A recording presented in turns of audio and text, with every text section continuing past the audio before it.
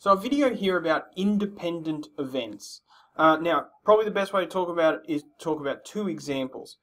Here I have a coin, and if I flip the coin once, I get heads, and if I flip the coin again, I get tails, and if I flip the coin again, and you get the picture. Now the question is, if I flip the coin this time, the probability of getting heads is 1/2. Now, if I flip the coin again, the probability of getting heads is also 1/2. It doesn't matter how many times I flip it, and it also doesn't matter what the previous event was, or the previous outcome was. The probability of a head is 1/2, and the probability of a tail is 1/2. Okay, so previous events do not affect future events. Those two events are independent. Let's compare that to some dependent events. Here I have a bucket of some balls are orange, some balls are white. Now, if I pull no, I'll tell you what there is. There's 4 white ones and there's 4 orange ones. Now, if I pull a ball out at random without looking, the probability that it's orange is 4 in 8, or 1/2. Okay. It is orange. Now, if I put my hand in here a second time, there's only 7 balls in there, and the probability of pulling out an orange one has changed, because I've already pulled an orange one out. So there's only 3 left, 3 out of 7. So the probability of pulling an orange thing out is 3 in 7. Okay, now, the probabilities have changed again. The probability of pulling an orange one out this time, there's 3 left out of 6. So again, the probability is 3 in 6, which is 1/2. Okay, and now the probability's changed again. There's 2 orange ones left in here. There's 5 balls in total, so the probability of pulling an orange one is 2 in 5. And now the probability has changed again. There's 2 orange balls, 4 remaining, so the probability is 2 in 4, which is 1/2. Okay. Now, the probability of an orange has increased, because there's 2 orange balls in there. There's 3 balls remaining, so the probability of pulling out an orange ball is 2 in 3. The probability of pulling out an orange ball is 1 in 2. And now the probability of pulling out an orange ball is 0. Done. Those events were dependent because previous events affected future events. So let's consider these two sets. People who use social media and people that are young. Okay, so I don't know, under 25 or whatever. So A- is not use social media and B- is old. Okay, so the question is, are these two events, uses social media and is young, are they independent events? Do they affect each other? Or are they dependent events? Are you more likely or less likely to use social media if you're young? So here's a survey, I guess, and we can see that if you're young and you use social media, there's 200 out of 500 people surveyed were young and used social media. 40 people were young and didn't use social media. 40 out of 500 fit into that category, and so on and so forth. Now, is one affected by the other? And the key is to use conditional probability to find out the answer. Because you should remember that the formula for conditional probability is this.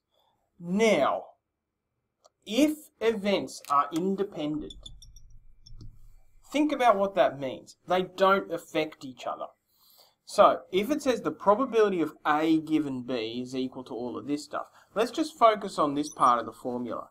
The probability of A given B happens. Well, if two events are independent, the probability of A happening given B happened should be equal to just the probability that A happens. Okay, so for instance, I flip a coin. We know these are independent events. I flip a coin. Okay, heads. Now, what's the probability that this coin toss is a tail given the first coin toss was a head?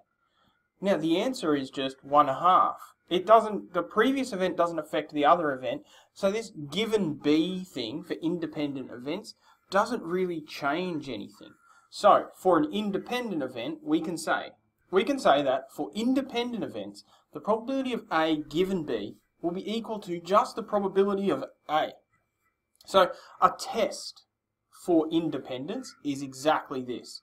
If you know the probability of A given B, you could compare it to the probability of A. If the two were the same, you could say that they were independent events. If the two were different, you could say that they were dependent events. That's one test for independent events. Now we can take this one step further, because if we can say that if two events are independent, then the probability of A given B is equal to the probability of A, then we could also say that if two events were independent, I could take this formula, get rid of probability A given B, and just turn it into the probability of A. Now, that is only for independent events. So, for independent events, we can say two things. We can say that the probability of A given B is equal to the probability of A, because B doesn't affect A. We can also say that because that's true, for independent events, we can say that the probability of A is equal to the probability of A given B over the probability of B.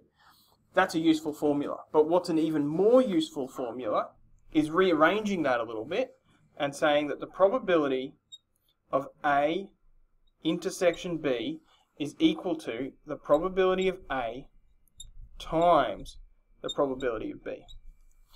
And that formula are very, very useful, because if two events are independent, then this formula would be true and this formula would be true. And now that we have those two really important bits of information, for independent events these two formulas are true, we can use this formula to test whether these events are independent. Because if they are independent, then the probability of A intersection B will be equal to the probability of A times the probability of B. And now we just need to take that and put in our information and see if that's true. Now, the probability of A intersection B is 200 over 500. The probability of A is 300 in 500. And the probability of B is 240 in 500. Now, if I multiply this by this, I don't know what I'm going to get. I get 36 over 125. And if I then take 200 over 500 and simplify it just a little bit, I get 125 over 50. I can simplify that further, but I've put them over the same denominator to show you an important thing. This is not equal to this. Now, we said that if two events are independent, then this will be true. We've put those events, social media and being young, into that formula, and it's not true. Therefore, not independent. Or, therefore, dependent. Alright, I've spent a long time on this, and that's because I think that it's a little bit difficult to wrap your head around. Important to understand what the difference is between a dependent and an independent event. Important to know that these two formulas will be true if two events are independent. Good job. Copy it all down.